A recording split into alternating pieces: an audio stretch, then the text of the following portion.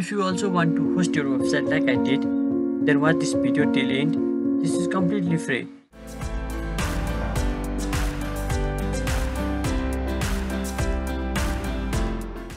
There is a couple of options for hosting your websites, but we are looking to host our website for free. Then PythonAnywhere is a good place for that.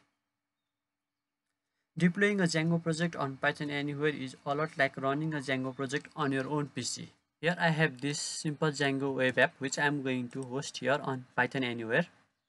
Before we begin, we need to create an account. We can create an account by clicking this button, Create a Beginner Account. You need to fill this form to create an account. Create a username. Provide your email address. Create a strong password. Confirm that password. Check this box and click here to register.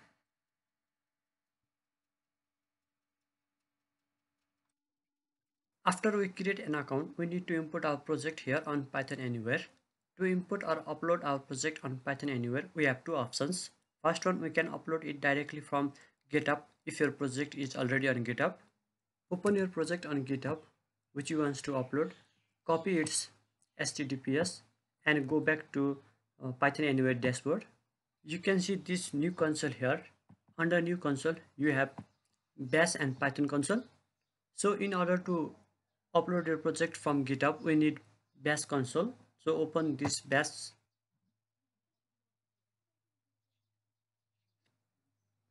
Now to clone your project, you need to type git clone and paste that link which we copied earlier and hit enter. This command will make a copy of your project and place it at a given directory. To see that directory, you can type pwd and hit enter. home/June123 is the directory. If you type ls command, you will see your project here. Another option to upload your project on PythonAnywhere is to compress your project folder on your own PC and upload it. To compress your project, first select the folder you want to compress and right click on that selected folder. In the drop down menu, choose send to and then click compressed zip folder.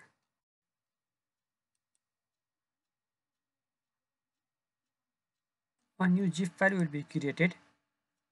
Now go back to PythonAnywhere page. Open the file page in a new tab. Here you need to upload that zip file which you created earlier. Click on upload a file button and locate that zip file you have created. You will see your zip file here after you uploaded it. Now you have to unzip this file. So go back to Bash console. If you type ls, it will list out all the files and directories in that directory, and you will also see your zip file there. Now you have to unzip this file. So type unzip and the name of that zip file, in my case Django tutorial.zip, and hit enter.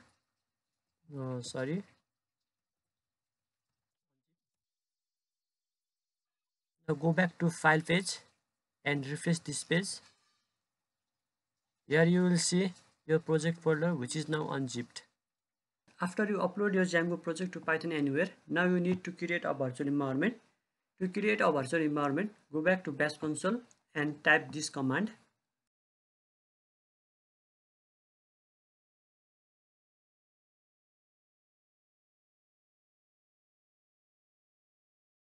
Here you have to specify which version of Python you are going to use.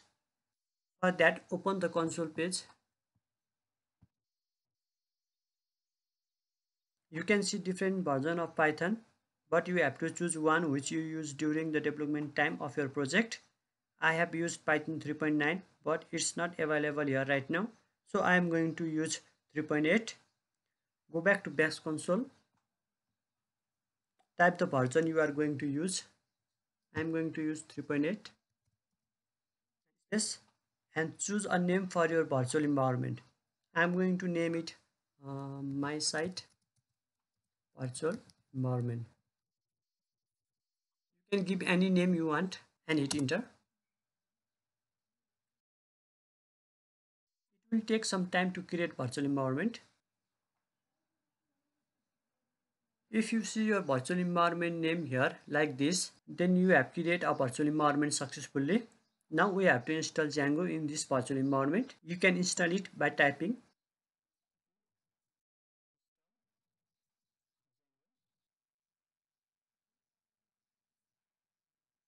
after the success installation of Django. Go to the web page section. Here you need to click on add a new web app. Click on next. Now here you have to select manual configuration. Even though your project framework is Django, just click on manual configuration so that we can change some configuration file. Select the same version of Python which you used before, Python 3.8 in my case, and click on next.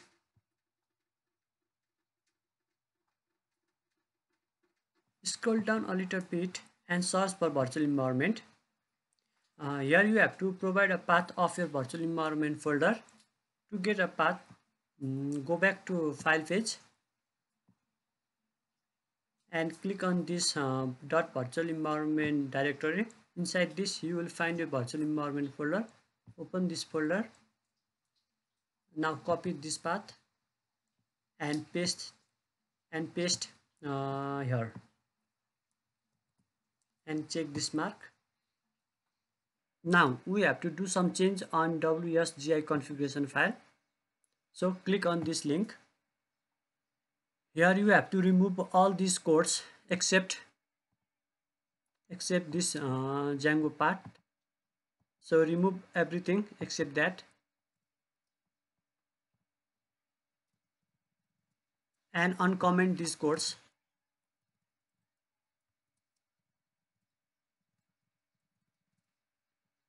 Now you have to change this path. Here you have to provide the path of your Django project top folder, the folder that contains manage.py. In my case, if I go to the file page, I have this top folder of my project named my site. Inside this folder, there is manage.py file here. So I need to provide this path to the path variable of WSGI configuration file. So you need to copy this path and paste it here. Next you have to put the correct value for Django settings module. Sorry, I have forgot to uncomment this code and also this one. Here give the name of that folder that contains setting.py file. In my case, if I go to the file page and inside this my site folder, there is settings.py files. So I have to give this name here, my site.settings. Here you have to give the name of that folder that contains setting.py files. Besides this, we don't need to change anything here. We can save these changes by clicking on this save button. Now we have to collect all the statics file of our project into a single directory so that we can sort them easily. To do that, we need to first add static root in setting.py file. So open your setting.py file and add static root os.path.join base dir static. Also make sure that you have included django.contrib.statics file in your install apt. Scroll up a little bit, there you will find allowed host. Inside the bracket put asterisk. Here debug is equal to true. Later we will make it false. For now let it be true. I think we have done all the changes we need to. Oh yeah, one important thing, it's about database. If you had used the same default database which Django provided us, that is SQLite 3, then we don't need to change anything here.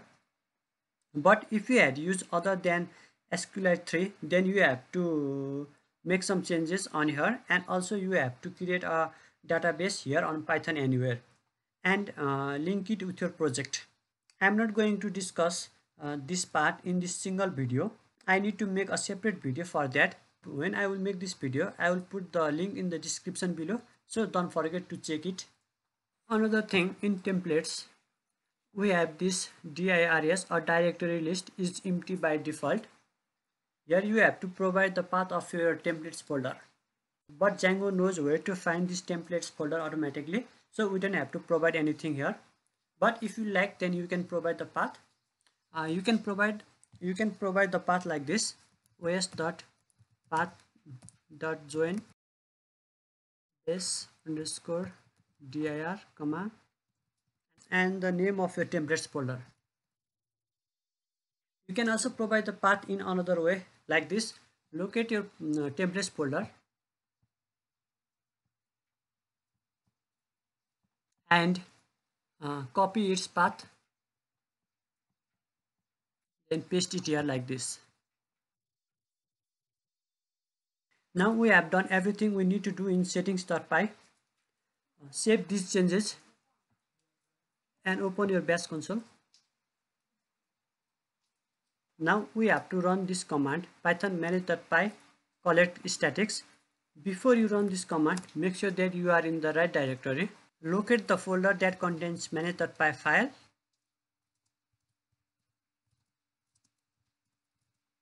After you locate manage.py file, you can run this command.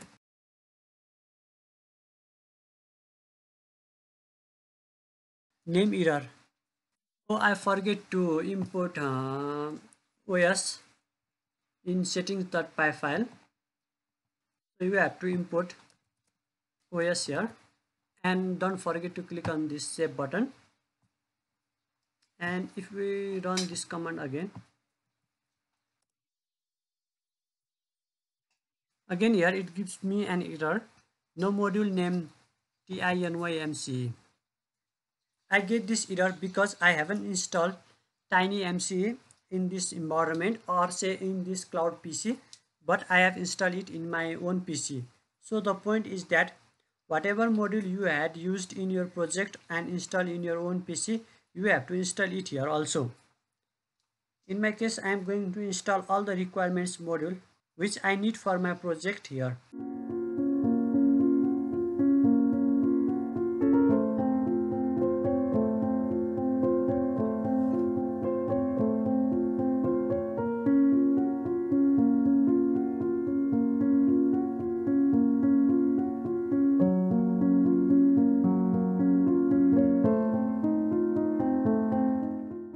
After I have installed all the requirements module for my project, now I will run this command again: python manage.py collect.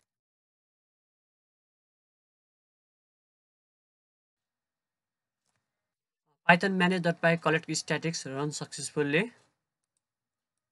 Now go back to web page section.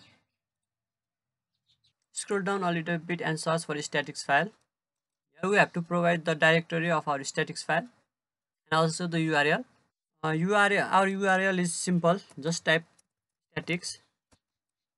We get this /statics/ URL from here, from settings.py, from this section. And now we have to provide the directory of our statics file.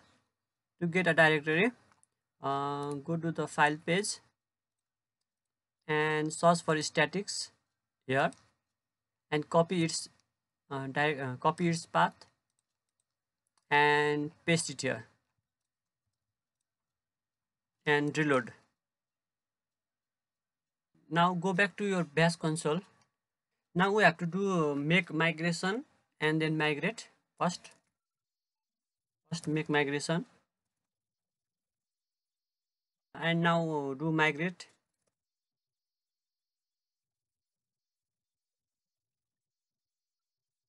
In order to host your website, you have to run this command: python manage.py collect statics, python manage.py make migrations, python manage.py migrate without any errors. Now the final step is to go to the web page section and click on reload.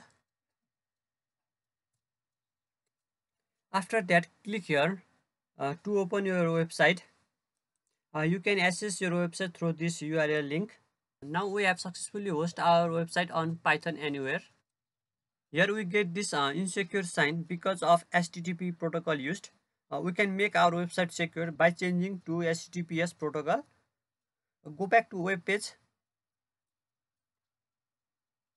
Scroll down, there you will find a security section. Inside the security section, we have this force HTTPS disable, which we have to enable it. Click here and enable it. And once you have enabled it, again click on this reload. And if you go back to our web page and refresh this page, now you can see that this website is secure. Now the last thing we have to do is go back to the setting.py, and we have to make the debug is equal to false, and click on save button. Go back to your web app setup page and once again click on reload, and if you click on this link you will have your website. Everything is running perfectly. I hope you are also able to host your website without any error. If you have any question, please feel free to ask me in the comment below. I will try to help you as much as I can. So if you like this video, don't forget to hit the like button and support me by subscribing to this channel. And as always, thanks for watching.